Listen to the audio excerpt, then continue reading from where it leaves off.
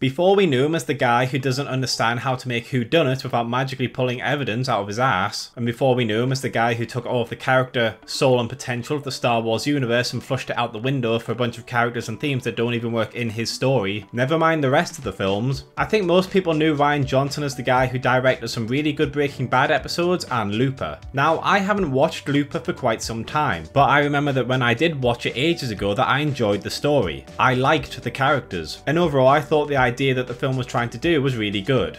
Unfortunately for past me, current me now has to look at it after nearly 10 years and I can honestly say that this might be one of the worst, nonsensical time travel stories I've ever witnessed. You know how you can usually tell that a time travel story was bad because they'll introduce a moment or a storyline that completely contradicts what the movie established are the rules of time travel in this universe? Now, throughout this video, I want you to keep track of how many different events and storylines occur that contradict the rules established at the start of the movie. Then I want you to remember that apparently Rian Johnson worked on this script for several years and went through dozens of different drafts to streamline it so the story makes sense, and he still fucking failed.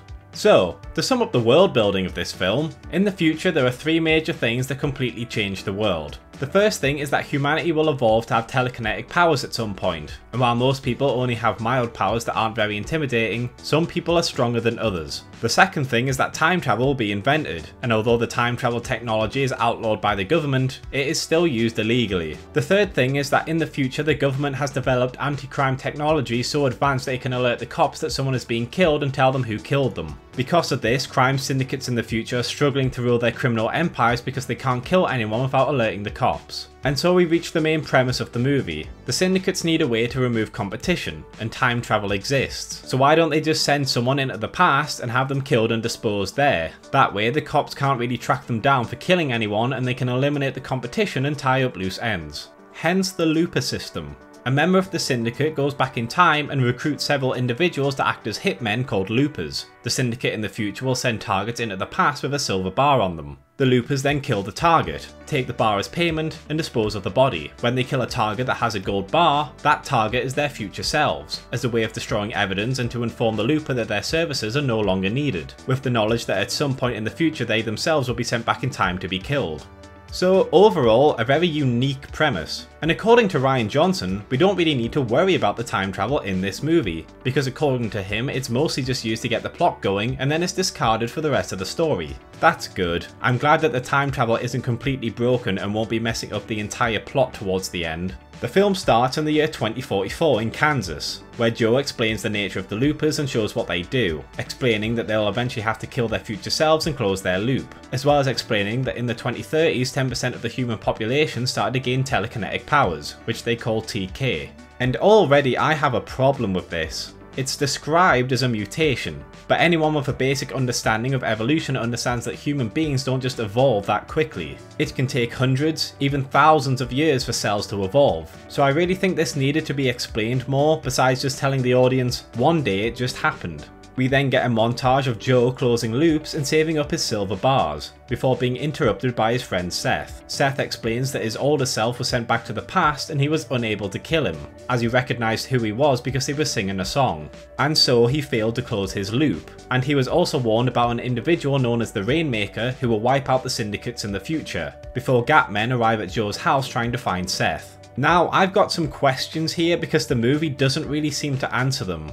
Firstly, why bother closing the loops? Joe says it's to cover up any evidence that the loopers had killed people for them in the past so they can't be used against the crime syndicates in the future. But how would they even be linked to anything in the first place? The loopers don't know who they've killed, there isn't any bodies left to tie them to the murders, and by the looks of things, when people time travel they can land in a completely different country or continent from where they travelled from in the future. So how would anyone even begin to start searching for evidence? The second thing is that, yeah, here Seth messes up and fails to return his weapon and say that he did the job. So obviously Abe and his Gap Men are going to be hunting him down because they know that something's going on. But in general, how would anyone know that he didn't close his loop? We see that all the loopers are basically given free rein to get on with the job, and they aren't under constant supervision. So how would the bosses know that a loop didn't close? If Seth had fired his gun into the ground, taken the gold bars, told the bosses he had closed his loop, and older Seth just ran off and disappeared off the grid for the rest of his life, how does anyone from the future know he's still alive? It's happened enough times that there's a designated term for this course of action, known as letting your loop run. So clearly there's been a few instances of this happening before. But unless each and every one of them had the exact same emotional response that Seth did, I struggle to understand how the future version is detected to still be alive.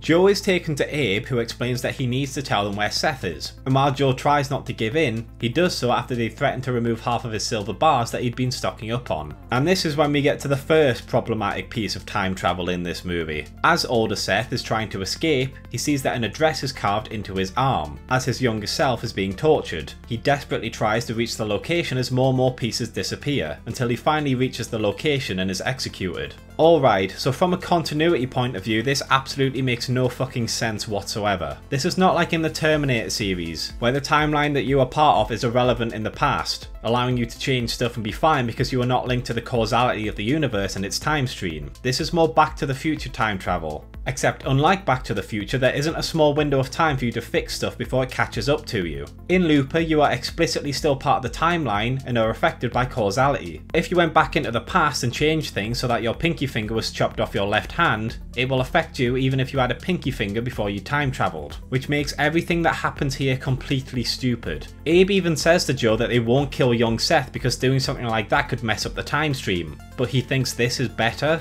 All you had to do was write the address on his arm and maybe take a finger or two. How is this not going to drastically change things for the future? What if he was a major part of people's lives? What if he had a major influence on a community, or became an important political figure? Hell, what if he still chose to work with the Syndicate and prosper in their organisation? All of this literally cannot happen because he's now a stump that will need care for the rest of his life. It's also a paradox that absolutely breaks time. It's literally the physical embodiment of the grandfather paradox played straight with no negative repercussions whatsoever. Let's say that the Syndicate looked after Seth after they mutilated him, and kept him alive for 30 years so they could send him into the past. Older Seth obviously wouldn't be able to sing or run away if he was like this, would he? But if he couldn't do that and younger Seth shot him immediately, then he wouldn't have been mutilated in the first place, which means that when younger Seth got older and got sent back in time, he would be able to sing, and that would stop him from being killed, leading to him running away and getting his younger self mutilated. You see the problem here? The massive, very obvious problem that the story proceeds to just ignore? Is this the time travel that you told us is simple to understand and doesn't require much thinking, Ryan? And in general, this plan to kill older Seth is just fucking stupid.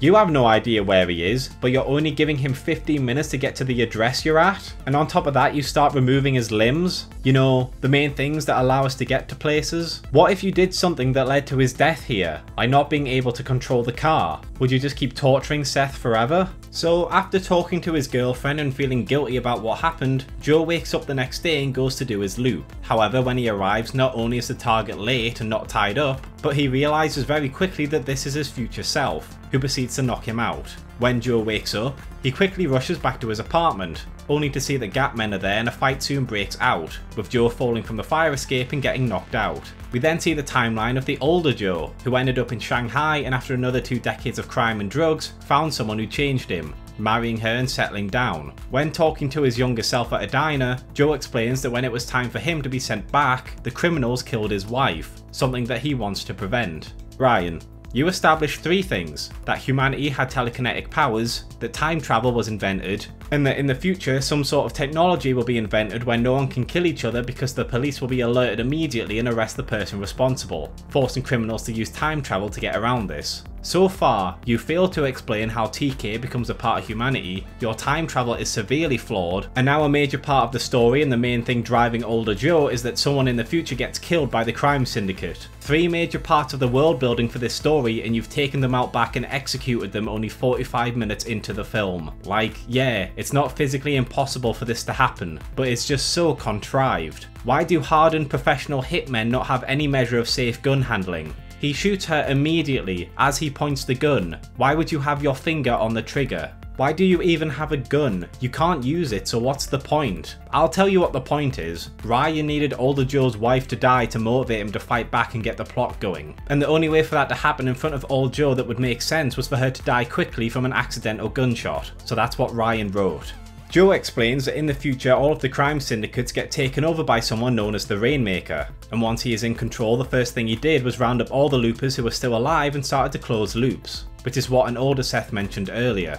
He was the one who went after old Joe and got his wife killed, and so he believes that if he kills the Rainmaker when he's a child, he won't be able to take over the syndicates and the loops won't be closed, sparing him and his wife. The two get into a confrontation, with young Joe wanting to kill his older self and spare his life, and during the struggle he manages to tear off one of the coordinates which might lead to the Rainmaker's childhood home, and both Joes flee from the Gap Men, led by Kid Blue, with young Joe arriving at the farmhouse that the Rainmaker supposedly comes from. Joe chooses to hide around the farmhouse and wait to see if old Joe shows up. When a potential threat approaches the house and the woman loses her footing, Joe reveals himself, only for it to be a false alarm. Now, I think this is a pretty fucking stupid scene, because in all the ways that there could have been tension for the audience and a false alarm for the characters, Ryan literally just injected a random deaf mute guy into this random field in the middle of nowhere to ask for food. Of all the places to beg for food, why would this guy be here? The whole point of begging is to ask as many people as possible for food and money so that the scraps that they get given mean something. Hence why a lot of homelessness is seen in the cities but not in small towns and villages. Here there's literally only this one place for miles around, and if they don't give you anything you're fucked. He's literally just here because a scare was needed. It's lazy and it makes absolutely no sense in any way.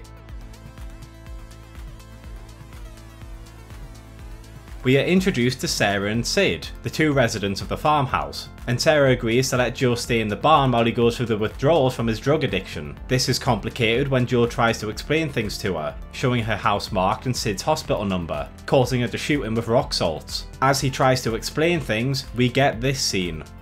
It's gonna be used by these big criminal syndicates. You're a looper? Now, you're probably wondering, how does Sarah know what a looper is? And that's a very good question. It's just a shame that the movie really doesn't bother to answer it. She says at one point that she used to party in the city a lot, and it's possible that she might have met one, but the film never bothers to explain how Sarah knows. She just does because otherwise she wouldn't believe Joe and then the rest of the plot wouldn't happen. Sarah agrees to let Joe stay on the farmhouse to stop the man who is trying to kill Sid, as long as Joe agrees not to talk to Sid. Meanwhile, as his past is now changing, we see old Joe get the memories of the farmhouse, as well as struggling to remember his past and his wife. With the location of 2 of the 3 kids that might become the Rainmaker, he goes to the house of the first child, and although he is able to shoot him, killing the child causes Joe to break down crying over his actions, especially as it doesn't change his past and he realises he killed an innocent child. In the night, as old Joe is chased by the Gap Men, young Joe has a talk with Sid, where Sid asks questions about his job and explains that Sarah isn't his mother. In the morning, Joe questions Sarah about what Sid said, where she reveals that she is his mother, but she chose to live in the city and party so he was raised by her sister, who Sid believes is his mother, before telling Joe to stay away. As Sarah and Sid have an argument, Sid becomes extremely aggressive and she hides away in a safe, showing that he has telekinetic powers that can harm her.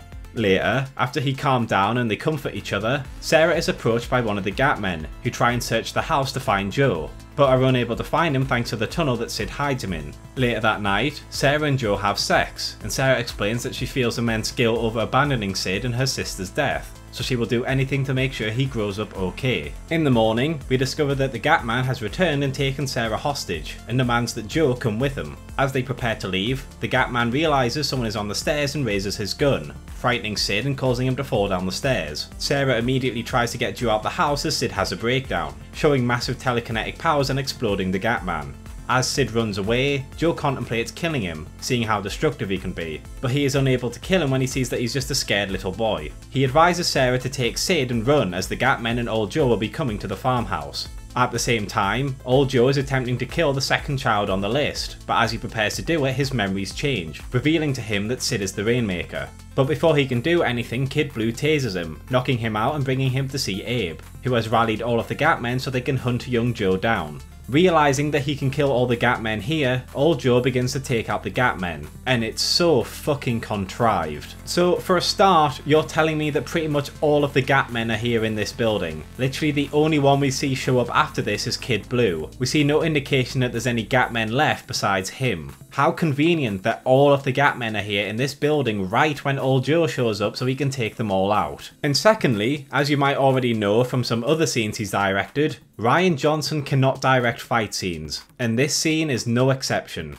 So Joe quickly backs Blue up into the wall, shooting his gun into his leg to incapacitate him, and then he unholsters it to kill the old man who is about to shoot him. This is fine. Joe worked very quickly here, so the old guy being caught off guard makes sense. What doesn't make sense is why half a dozen guys standing around in the hallway have done absolutely nothing despite hearing gunshots right next to them. Some of them don't even have their pistols unholstered until Joe is in their sight and starts to fire on them. Now, Joe proceeds to pick up what looks like 2 P90s and starts making his way towards Abe. And I cannot explain to you just how dumb this looks. The entire scene consists of the Gap men just running around, guns by their side, just walking into Joe's shots. He is coming to you. You have cameras that tell you where he is. Why are you lightly jogging towards his direction with your guns not even ready and then expecting to not get shot? Then there's this scene of the group of them just waiting for Joe to come around the corner, and they're all just huddled together like a bunch of fucking penguins. You have this entire room where you can spread out and take cover, but all of you choose to stand together in the middle of the room with nothing to protect yourselves. And then you just stand there when a belt full of grenades are lobbed at you and just sitting on the floor ready to blow up. This is not a fight scene. This is just a scene where people stand around not really doing anything waiting for Joe to kill them. And if Joe is killing all these people, surely this would dramatically mess up the future. Like, if these members grow up to have important roles of the syndicates, and there's the fact that Abe was the person keeping track of the loopers and the targets that get sent back, then isn't this entire system, and therefore the entire storyline, fucked? If these Gap men and loopers are dead, then who is going to keep killing the people getting sent into the past? And if Abe is the one keeping track of who the loopers are, and now he is dead and Joe has destroyed their operation, then how can the syndicate keep track of who worked for them? They shouldn't be able to, which means that they wouldn't know who were loopers and who needed to be sent back in time 30 years from now, which means they would never be able to find Joe to send him back because they wouldn't know who he is or if he worked for them. So shouldn't he just vanish? I mean, he should, but of course he won't, because then the story Ryan wanted to tell just wouldn't take place. Because why would he try and make a story that sticks to a consistent set of rules and world building? Rian Johnson's very easy to understand time travel that doesn't really affect the main plot, ladies and gentlemen. So Kid Blue wakes up and finds everyone dead, with the farmhouse listed on the map. Young Joe meets his older self on the road, who asks him to just take the money and go live his life, but his younger self refuses to let Sid die. As he is about to kill his older self, Kid Blue comes around, distracting him. Lacking the range to kill Blue, Joe shoots the road to create a dust cloud, allowing him to get the drop on Blue and kill him. As Sarah and Sid try to get out, old Joe arrives and starts to shoot at them, and Sid, not understanding why Sarah is going towards Joe to run him over, stops the truck with his telekinesis, ruining the vehicle. As Joe tries to kill Sid, he grazes him across the jaw, angering Sid and causing another telekinetic outburst. Despite his anger, Sarah is able to calm him down, telling him that she is his mother and she loves him. Sarah tells him to flee into the fields while she stays to stop old Joe. And then the movie becomes incomprehensible. So young Joe comes to the realization that the reason the Rainmaker exists is because his older self will kill Sarah, and so Sid will grow up to be angry and alone, becoming the Rainmaker and killing off the loopers, as well as plenty of other people. And so, in order to stop him from doing this, Joe kills himself, erasing old Joe and saving Sarah's life in the process, stopping Sid from growing up to become a monster. Are you fucking stupid, Ryan? Firstly, no. Young Joe cannot shoot old Joe from this distance with the blunderbuss, but the first thing that comes to his head is to just kill himself. If he shot himself through the arms with the blunderbuss and causes his older self to have permanent nerve damage or even amputated limbs, wouldn't that be just as effective? I mean, I guess it doesn't really matter too much because the amount of time travel paradox shit these actions create for the movie is astounding either way. But the fact that you have someone who has been looking after his own self-interest throughout the entire film choose to immediately kill himself instead of find another way comes across as extremely odd. 2 days ago he sought out his closest friend for his own self-interest. I don't see him being a hero figure to a kid he's talked to for a few hours. On top of that, why did he just not take Kid Blue's gun? You know, the one that can fire at long range? Was it to keep the plot going? Secondly, the whole point of old Joe's life is that he has no idea who the Rainmaker is or what happened to create him. If the Rainmaker existed in his life, then that would mean that these events, or a similar variation of them, occurred.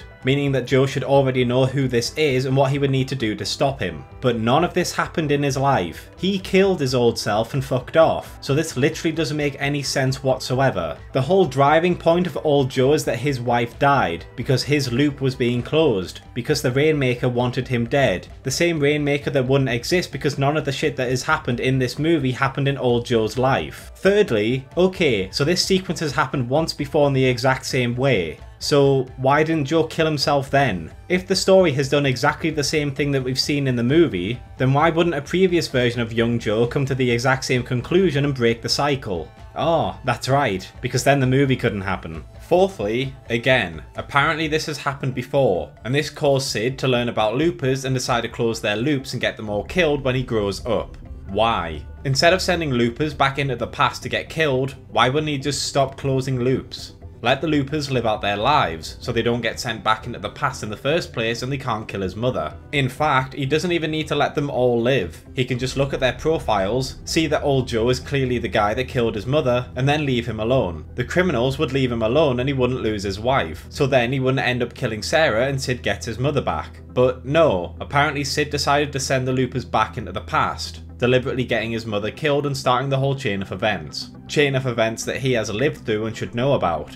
And fifthly, and it's the same problem that we keep seeing throughout the movie, the grandfather paradox. If Joe kills himself, his future self never gets sent into the past, so he never kills himself, so his older self exists, so he kills himself, yada yada yada. Many people struggle to understand how Rian Johnson could make such a terrible Star Wars script, including myself, but now that I've rewatched this film it makes complete sense how he could do that. This is a script that he worked on for years, where he was in control of all the rules and world building going on in the story, and he still completely fucked things up and disregarded them whenever they became annoying to the story he wanted to tell. Of course he's going to fuck up a movie in an already established franchise with a first draft script he wrote in a year. You have events in timelines where if one event happened, the other event cannot happen, because it would completely contradict the rules of cause and effect, only for the final 2 minutes of the movie to say that these completely contradictory events actually did happen in the same timeline, despite the fact that if you use your brain you know they literally can't. You have some events that should be absolutely catastrophic to the timeline being casually brushed aside to keep the plot going. You have plot points that are just casually inserted into the film and then never elaborated on.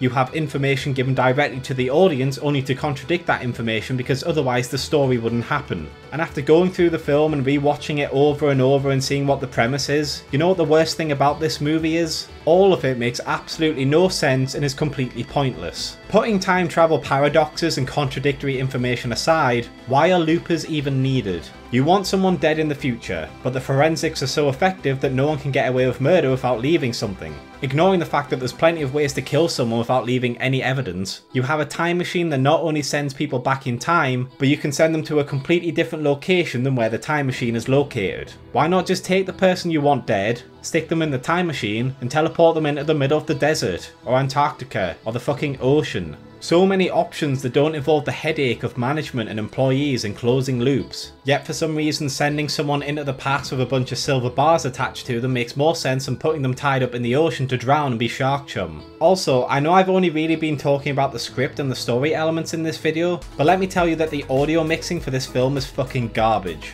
I had to watch this movie through Premiere Pro because things like the music and the sound effects like gunshots were perfectly normal, but unless a character was shouting I couldn't hear a thing, even with my laptop volume at max level. It's like everyone was playing Chinese whispers throughout the entire film. So I raised the audio so I can actually hear what's going on, but then I can't get too comfortable because when an action scene kicks in or someone starts shouting, the audio starts to burst my eardrums. I've got no idea how they listened to this movie and thought, yep, those audio levels are perfectly normal. So there you have it everyone, the Rian Johnson time travel movie where the time travel is simple and doesn't complicate the movie too much. Except once again he doesn't have a clue what he's talking about. If you just turn your brain off and watch the movie, I'm sure you'll enjoy it. The acting is decent and there's a lot of good prop and set design. But the second you take time to actually think about anything that goes on screen, you quickly realise that the entire film is absolute dog shit. Thanks for watching lads and lasses. I would like to give a big thank you to Robert Schroeder for being my first Patreon and helping to support the channel. If you enjoyed my videos, please consider liking, subscribing and checking out some of my other videos. Sharing always helps, and if you're feeling really generous, please consider checking out my Patreon or YouTube membership. But overall I just hope you had a great day and hopefully I will see you in the next video.